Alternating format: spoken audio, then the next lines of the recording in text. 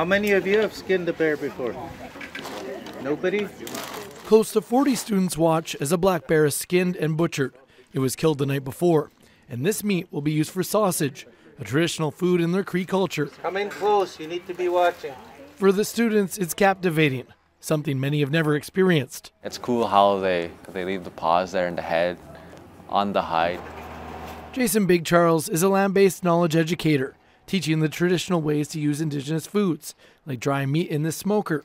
It was cut thinly by the students and is slowly cooked over a fire.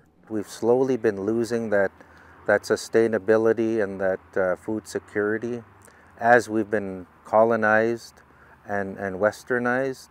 So now we rely on the grocery store. And this is the heart and the tongue. In a nearby tent, harvested meat is then cooked up for lunch and dinner. A shift from the processed foods Clifford Gladue saw dominating the diets of students. I became diabetic. So I wanted to make a change in the community. So that's why I started planning to get rid of processed foods, and I wanted to bring in more healthy options for our students. Gladue soon discovered many kids at the schools hadn't had moose meat and traditional foods.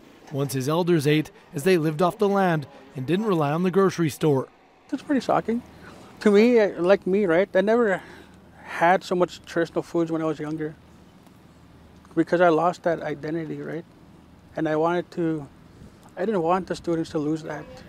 His solution includes taking meat killed by Indigenous hunters and getting it into schools and having it prepared in traditional ways for students at least once a month. It took a lot of effort for Gladue to get the traditional foods pilot up and running for the past 2 years. Prior to that, there was 9 months of consulting, which included elders, provincial and federal dietitians, environment safety officers, and even Fish and Wildlife. It's not as simple as a hunter shooting an animal and just bringing it into the school. It needs to be hunted on traditional lands. Hunters and cooks need to fill out forms. Meats need to be bagged and labeled. All the paperwork is sent to Indigenous Services Canada to be logged. Gladue even learned how to inspect the meat so that samples aren't needed. Students have a say in what they want, you know. Jaleel Whitehead is the junior chief of Little Buffalo School, around 450 kilometers northwest of Edmonton. He appreciates the efforts to get students eating foods like moose meat, as he considers it comforting.